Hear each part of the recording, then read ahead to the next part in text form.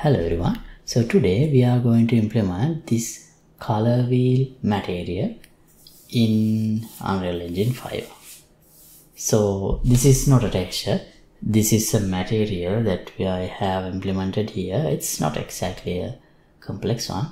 So I'm going to implement a color picker widget for the skateboard customization system. So that's why I first need to create this color wheel material. So let's see how to do this today. Okay, so first I'll create a new material, color wheel. Right, now I'll change the material domain to user interface. So here, if I just promote this to a parameter and make it white, this is how it looks. But this is not a color wheel. So what I will do is, let's try something like this.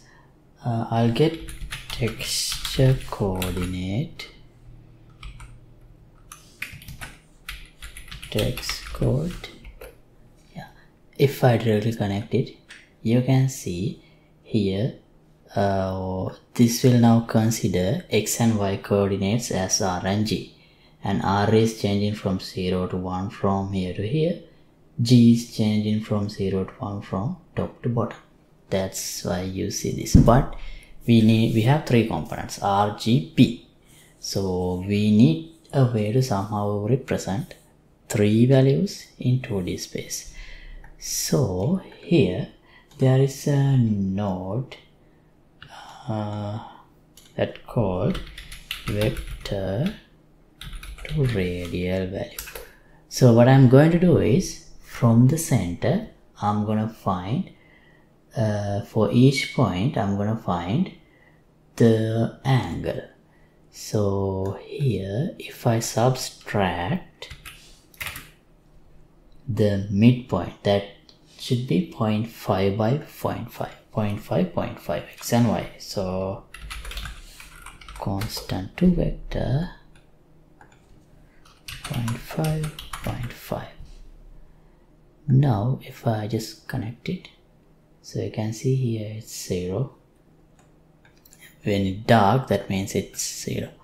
So now if I connect these as the vector input and vector converted to angle, if I connect this to final color, now you see it's changing from 0 to 1 in this way. So we can use this property to create some kind of a color wheel.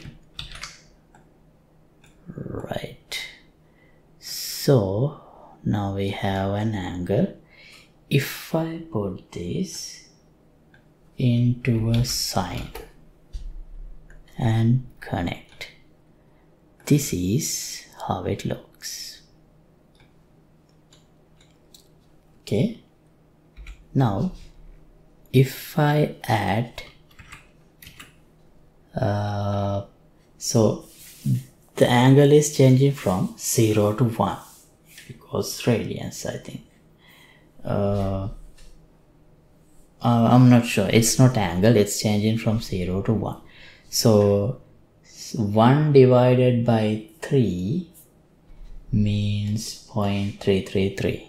So if I add 0.33333 and put that into a sine, you should see an offset of this color pattern. See, it's like this. So this here what I'm going to do is here build in RGB points. Now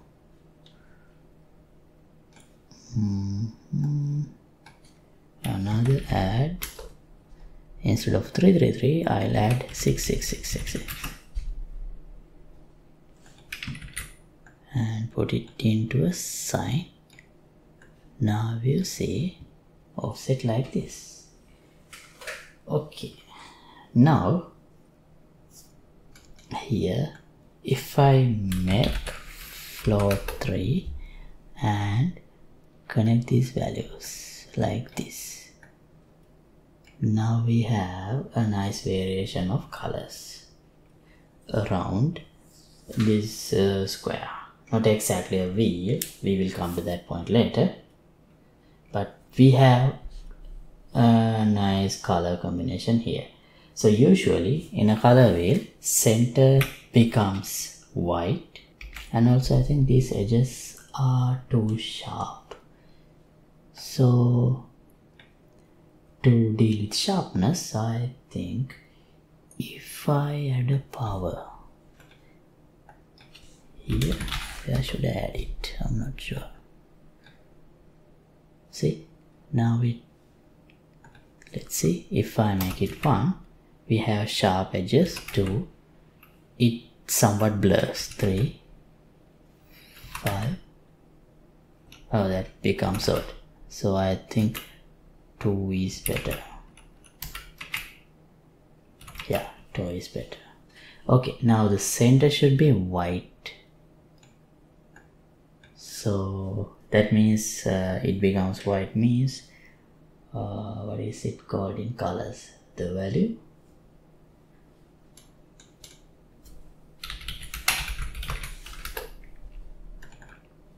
See, it's white.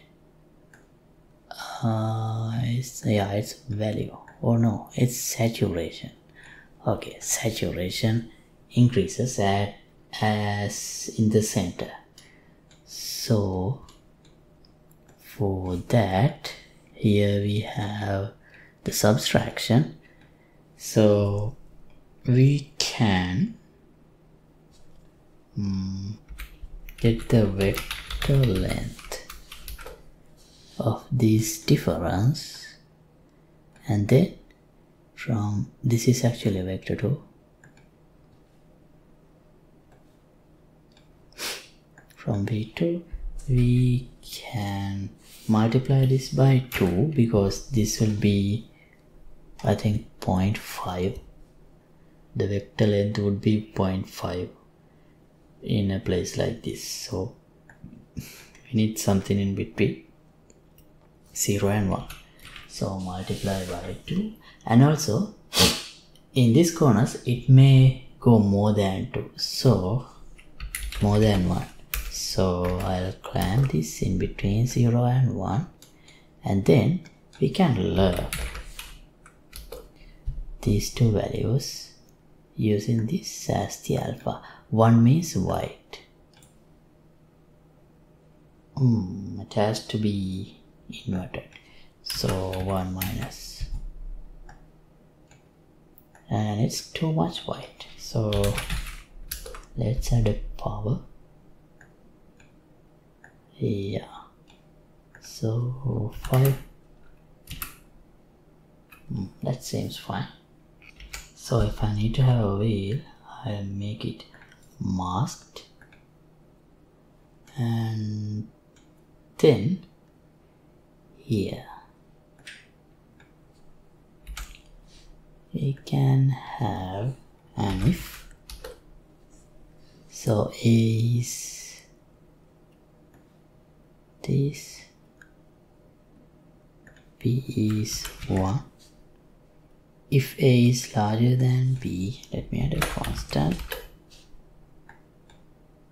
This may have to change. I just need to add some values. We may have to interchange these. Another constant 0. Yeah, as I said, we have to interchange it.